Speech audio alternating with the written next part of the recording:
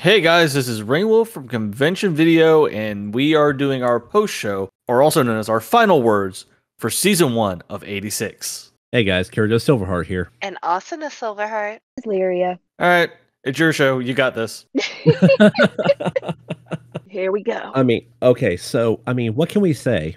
What can we honestly say about 86 that we really haven't already said throughout the series? I know that for me, I've been doing a lot of in-depth research on the wiki and cross-referencing it with the light novels. Lyria, you've been reading the light novels and trying to get caught up on things with it. I have read the light novel all day today. That's what I've done this entire day, is read the light novel.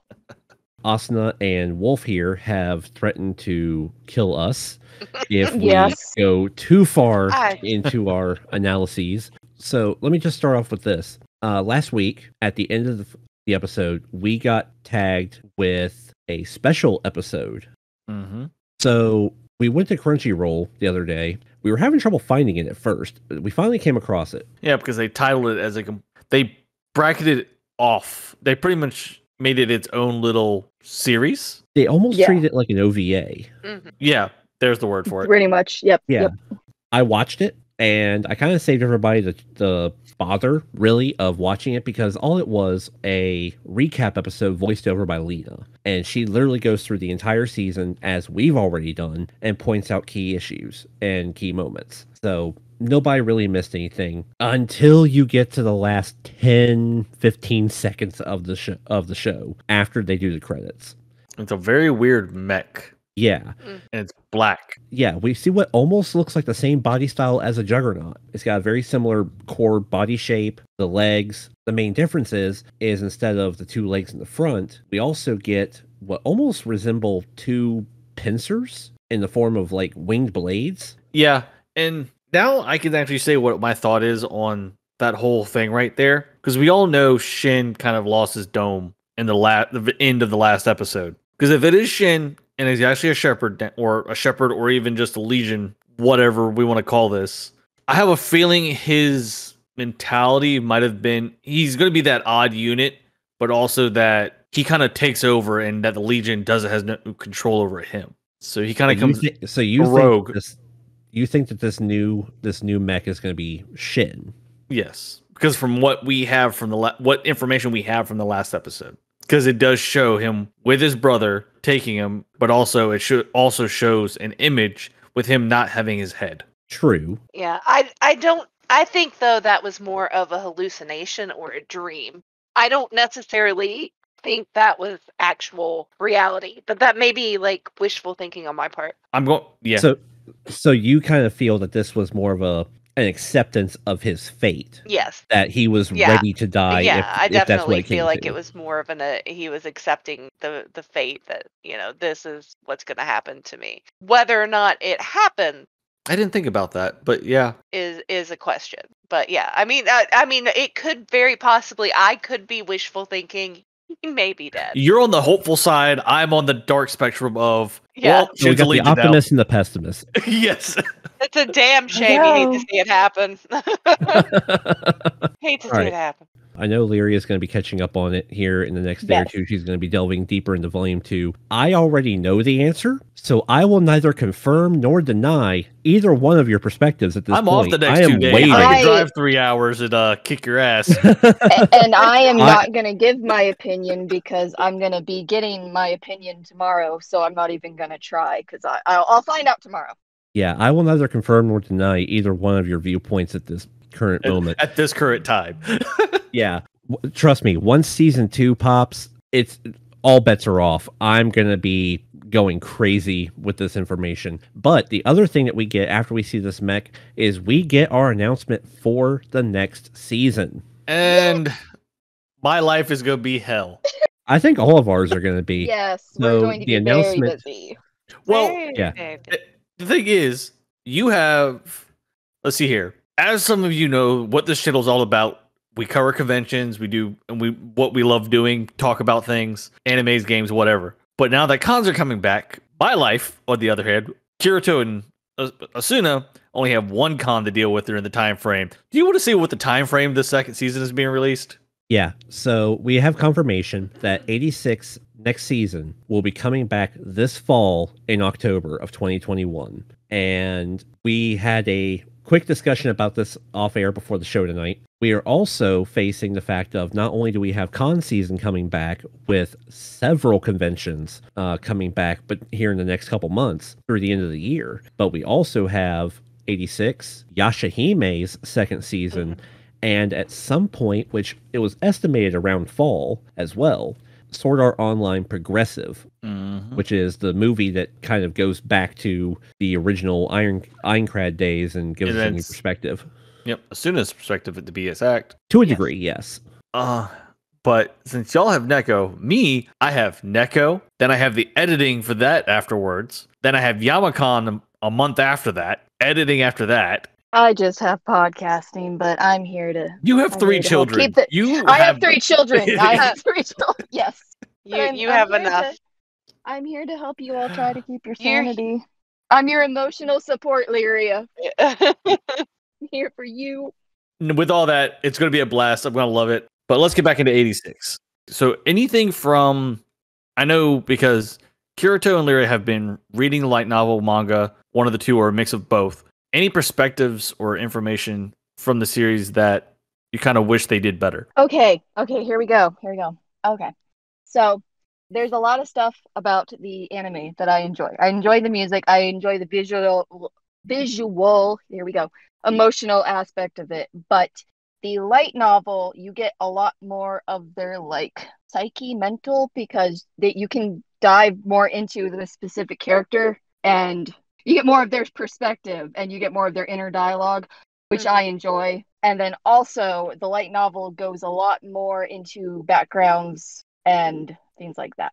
So I enjoyed that aspect too, because you learn more about the characters in the light novel, which I'm hoping we learn more in the anime as it goes on. We've gotten a good little bit of their background, their history, especially with our primary characters, such as like Shin or Lena. Yeah, because you can't cover them all within a 25 minute time frame. Yeah, this has been the story of what every video referenced material that we've ever seen.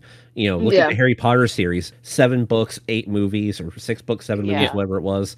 But 7 books, 8 movies. Yeah.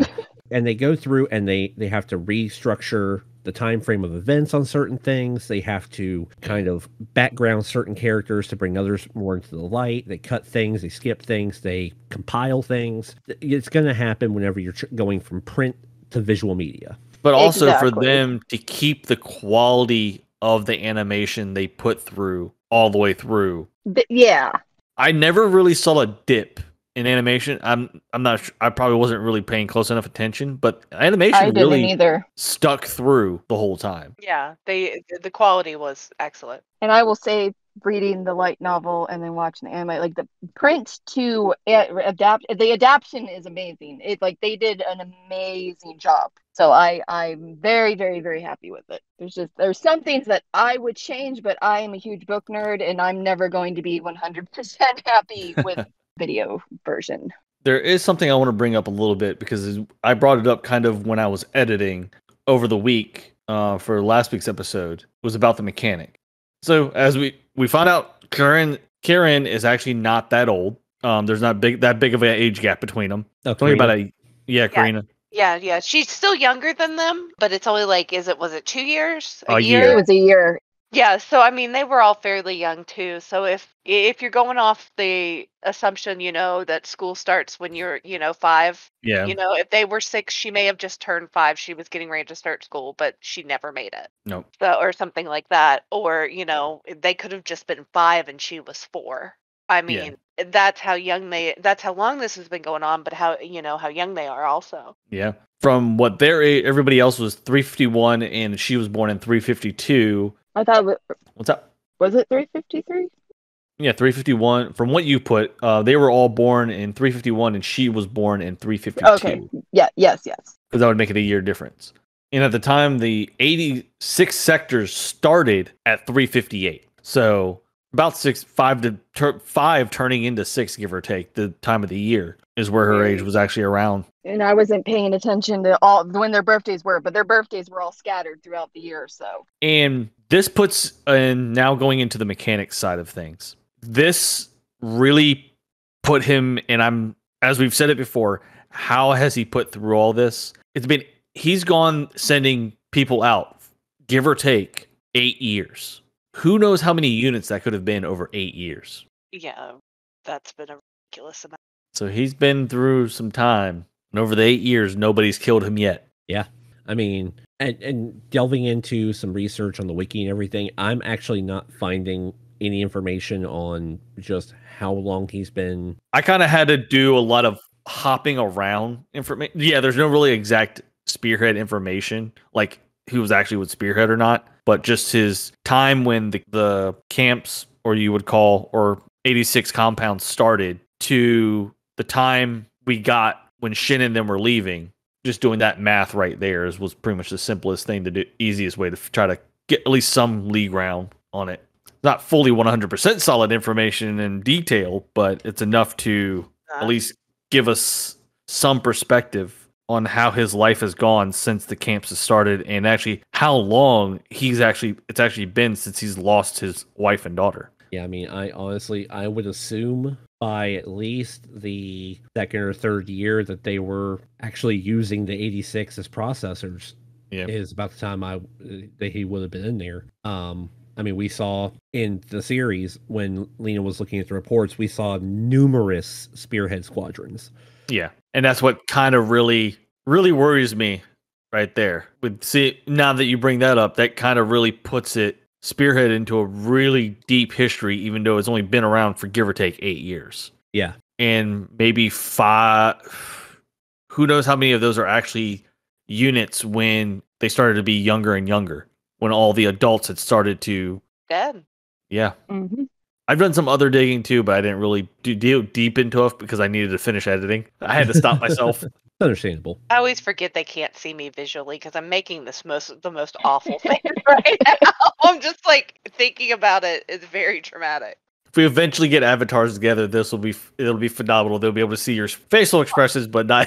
Mine will break. It'll be like it'll just break. Like my sister always says I make the best faces. She's like, you make the best face, and I don't know if that's what you would call it right now. I make the most traumatized face. So, any other words for 86 as a whole? Well, so I actually found a little interesting piece of information, and this was actually thanks to a TikTok I found, of all things. Oh, yeah. I know what you're talking about, yeah. So a few episodes ago, when the last 5 members of 86 in the Spearhead Squadron are preparing for their special recon mission, aka their death march, it starts to rain, and Karina decides, along with Anju, that they should try to do the special ritual that some of their friends, particularly Kirsch Blut, had suggested doing. And throughout the scene, we see them, doing various things throughout the camp and in their dorms and things like that. But they make these little, like, tissue paper ghost-shaped dolls and hang them together in a window. I actually found out, thanks to this, that this is actually a special ritual in Japanese culture, called Terabozo. And from what I understand, it's basically a prayer for good weather and like good energy and good vibes and things. I was like, that's really cool. I was like, the fact that the series was, and even I'm assuming in the light novels as well, brought this in to show, just a pure Japanese culture. When we look at the series as a whole, it's very reminiscent of a culture that is defined by, like, German, French. Yeah, it really. There's lots of German and French influences. Yes. And you don't really see you see a lot the Japanese style here and there, but not as much as the others. Yeah. So it makes me kind of wonder if this was Yeah, and if kind of like in the time frame of the show and the world revolving around 86 as a story, if it's one of those kind of semi-utopian societies where everybody is kind of melting potted together with various backgrounds and influences, which I mean we see a lot of that in our culture today. Yeah. But with this, it is so much more open and accepting up until the point, of course, of this war. Yeah. When everybody's just like, nope, screw them because they look different and we're going to protect ourselves. I think it's more of the 86 or more of the melting pot because it's, they're the ones I feel like more so than there's multiple influences. Yeah. I feel like the 86 were more of the melting pot because, there's a small, at the end of the day, the Alba, oddly enough, I feel like, they're not necessarily, maybe where they are, they're the majority, but in other places, they're the minority. It almost feels like, they've taken people who were maybe from other countries who had came there and other places, people who weren't originally from there, and they've taken these people who were of other cultures and put them to be the 86. Yeah, because whoever was around when this whole thing got implemented, you were pretty much screwed. Yeah, I mean, so if you weren't an Alba, if you weren't originally from their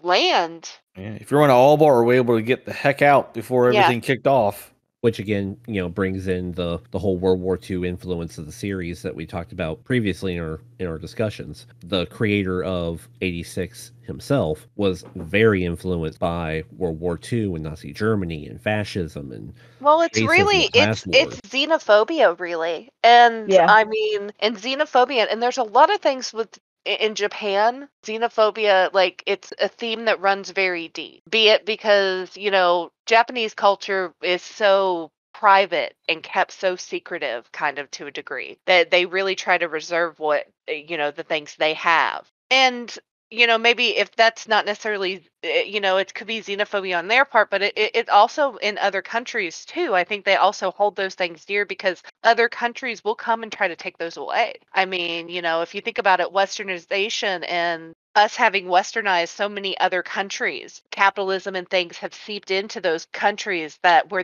those things weren't necessarily there before. So I think that's kind of what this reflects. It's that xenophobia and that fear of other cultures and the fear of other people. Whereas the 86 have embraced it and they've merged it, the Alba have, tried to purge it from their society. They've tried to make those things go away and forget it. It also helps them see the 86 not as people. So I mean that's part of it too. If they don't accept those people's culture, then they don't have to see them as people. Yeah.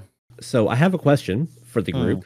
What did everybody think about the way this season ended? Because in doing my research and things, I know now where it's progressing to, and it made me really stop and think that the season could have ended with the battle between Shin and his shepherdized brother. That would have been because of the way they animated it and the dialect of it, that would have been a pretty good spot to end it. Okay, so now the official name of Shepherdized brother is now Robro.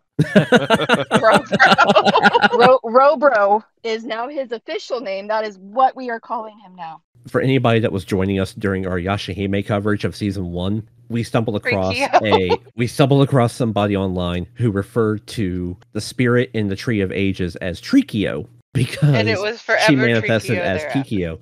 And forever it was Trikio after that with us and with several other people as well, I noticed online. So now we have officially coined our own phrase, thanks to Lyria here, of Robro in reference to Rey turned into a shepherd. And I love everything about this. This is headcanon for me now.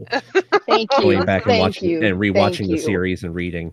And another way, besides the spot where Robro... It sounds so amazing. It's great. I'm so proud of me. With the whole situation with the battle off with Shin and the rest of the gang fighting, the shepherd they ran into, and the whole Shin trying to save everybody's situation. With the time frames they gave us when Lena was visiting the Spearhead base and the date they had given us when that massive fight was going on, I kind of was hoping of a Lena shows up with the new spearhead unit and saving their asses kind of thought process, because there was enough time for her to, because with how smart she is, she could have organized something together fairly quick and try to track them down. This is true. I But mean, at the there's same still the time, possibility, though.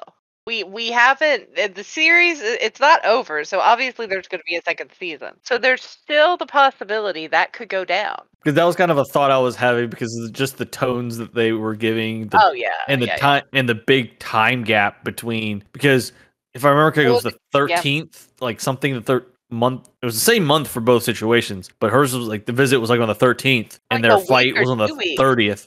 Yeah. Like two and a half weeks. So there was a way to pull something together there. yeah, but the time frame between them actually fighting Robro and her visiting the camp was again 2.5 weeks. Yeah, that one is there's nothing, because we don't know what Lena had to put up with after Robro. I mean, honestly, the only thing that we know when she comes and visits the camp is that she has been on house arrest, and that's most likely because of Firing her the mortars. defying orders and firing the mortars, and the way she was talking to Jerome. It's hard to say what else went down. Maybe we'll get more information about that going into season 2. Maybe we won't, because we don't know what happened to her friend. Annette. Annette. that Annette, one I mean, bitch. because I so don't I like still her. think- I don't like her. I can't.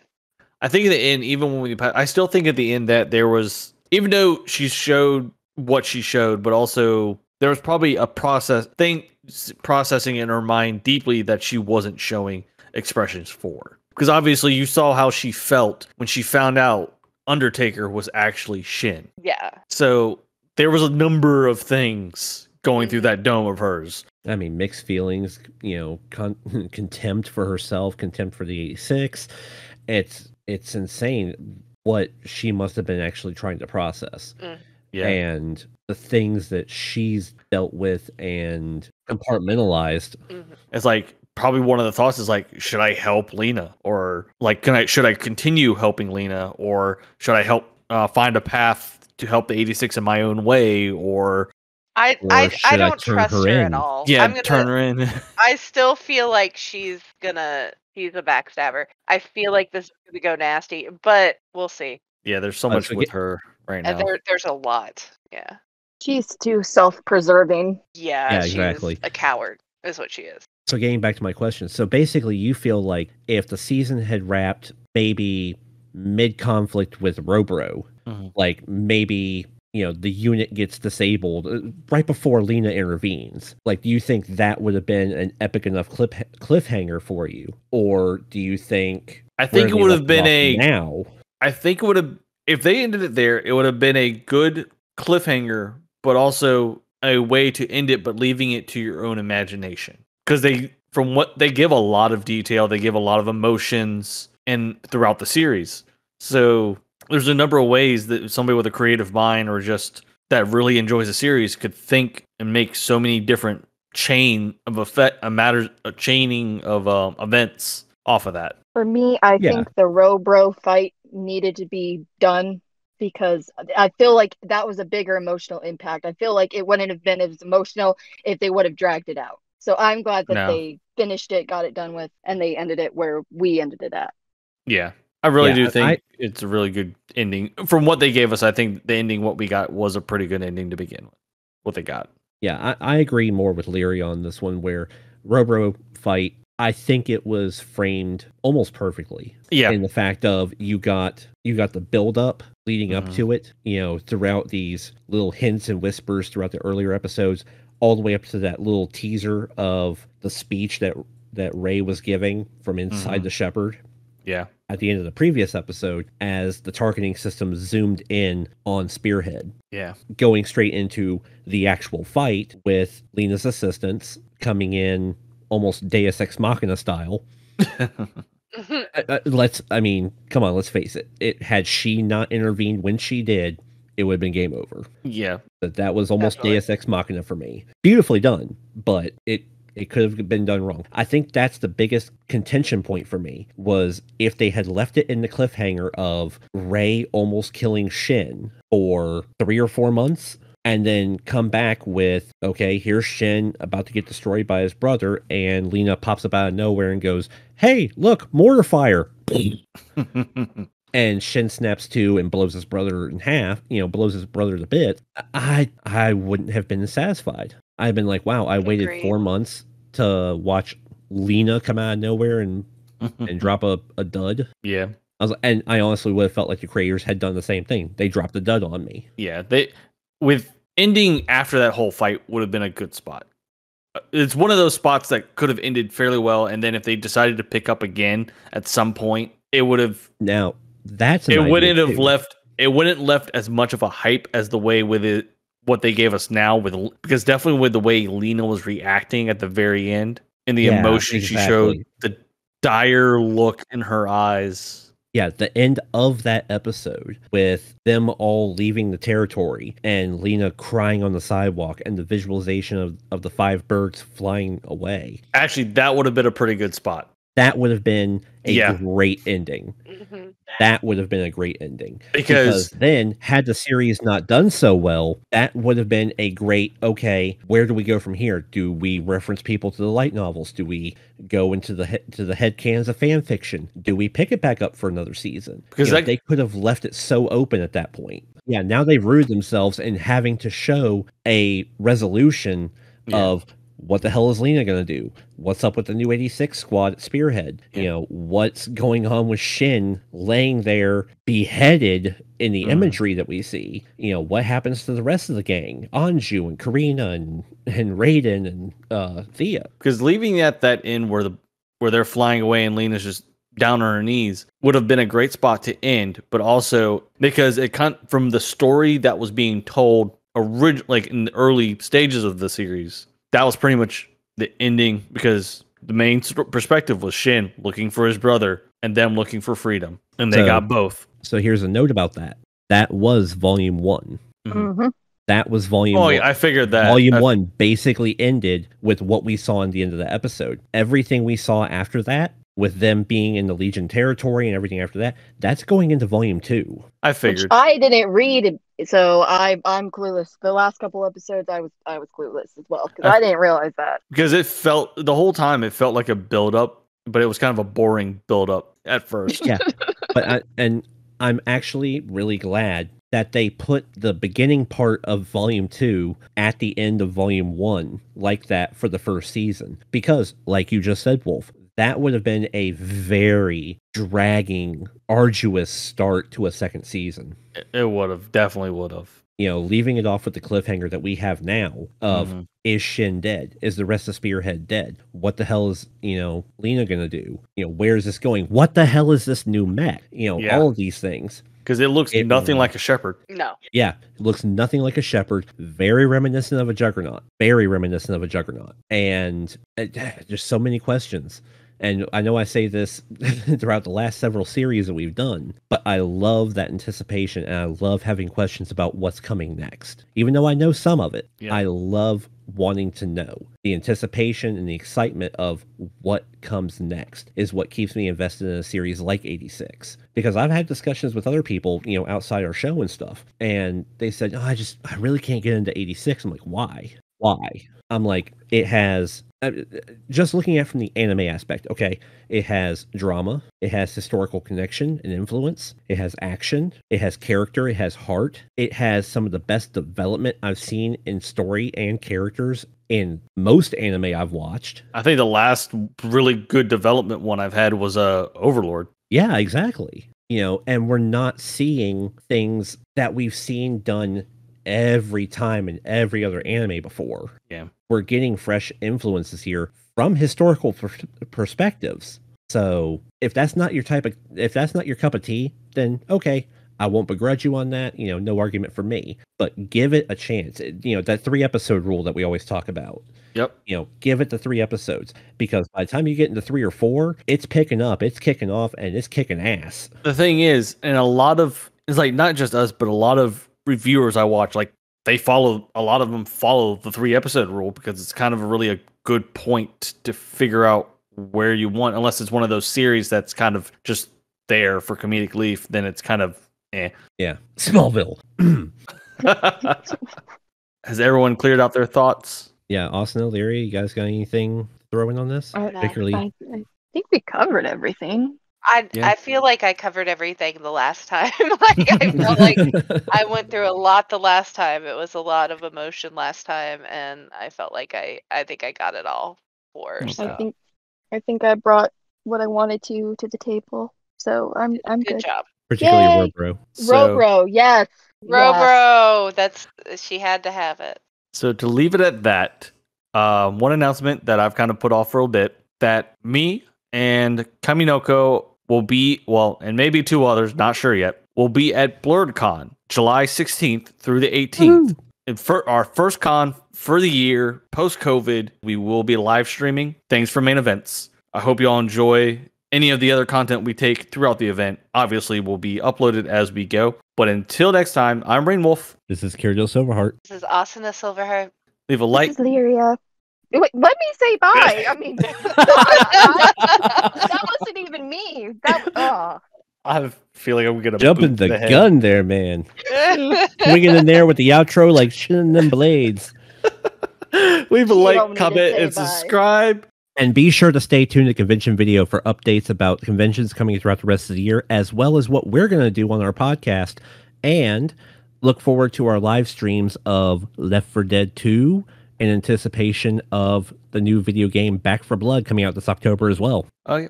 Good thing you're there. I love you, man. Later, guys. Bye.